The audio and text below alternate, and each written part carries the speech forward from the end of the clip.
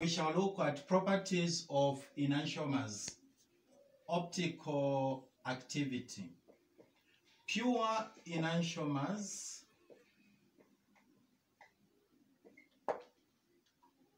have identical melting and boiling points. 2, have identical indexes of refraction.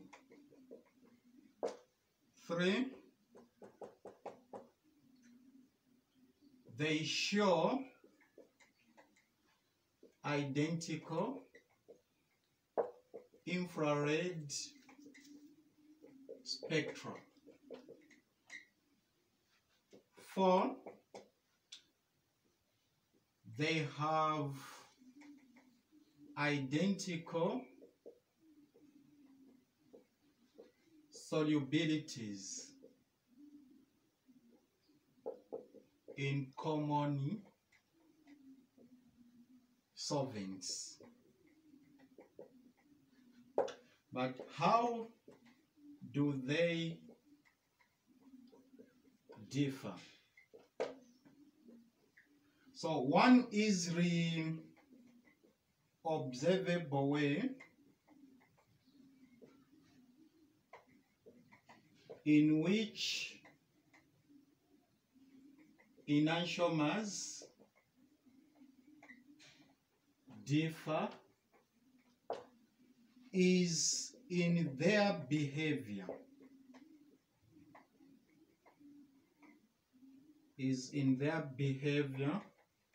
Toward plane-polarized light.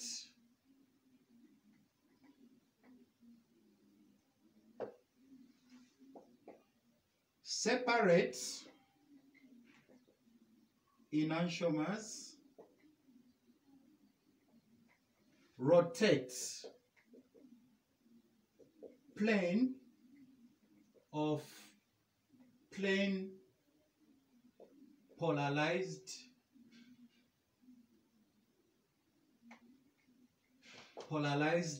light equal amounts, but in opposite directions. So this is the key point, equal amounts and in opposite directions. So a pair of enantiomers will have this effect. They will rotate the plane of plane-polarized light equal amounts but in opposite directions. Separate enantiomers are said to be optically active compounds because of their behavior on the plane-polarized light. So plane-polarized light is light. Plane-polarized light is light that vibrates in a single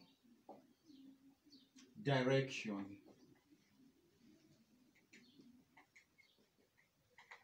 due to its passage in a polarizer. So this is how we can define plane polarized light, while normal light vibrates in all directions. So now we can now look at specific rotation.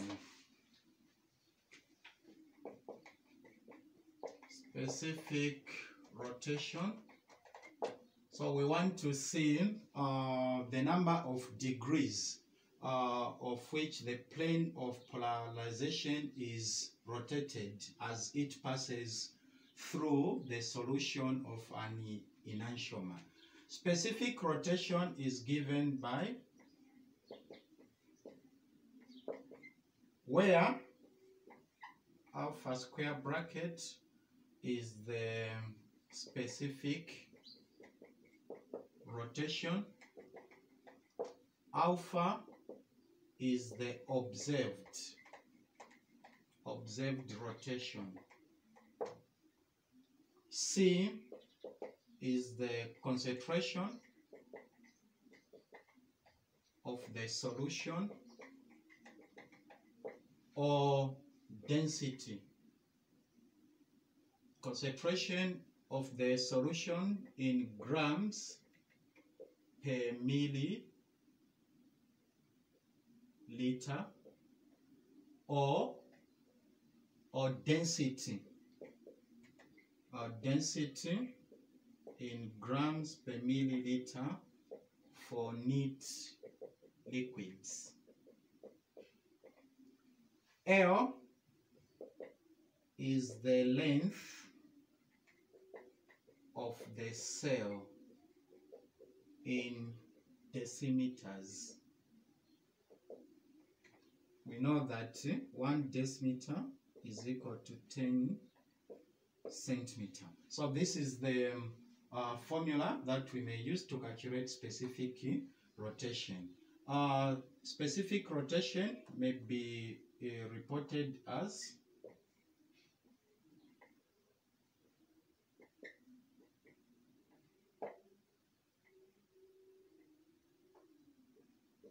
so in this case we can, since specific rotation depends on the temperature and the wavelength of light used. In this case, we can, for example, if specific rotation is represented as alpha 25D is equal to positive 5.26 degrees. So here it means the D line sodium lamp was used. Lambda or wavelength at 86.9 nanometer at a temperature 25 degrees Celsius. So we can also, since it depends on temperature and the wavelength of light employed, so these can also be included in the formula. Then now, while the positive sign means that the light was rotated in the clockwise direction. So light can either be rotated in the clockwise or counterclockwise. So a substance that rotates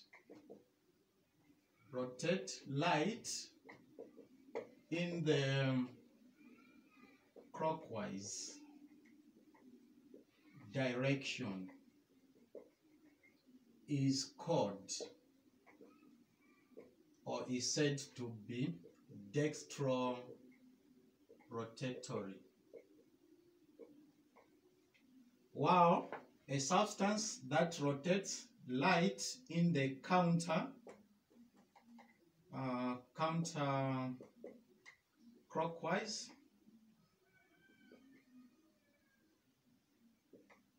direction is called level rotatory, from the Greek terms dextro and levus. So dextro means right, levus means left. So in the next tutorial We shall now do some calculations on the specific rotations. We shall also look at rhythmic forms and enantiomeric axes. Thanks for watching.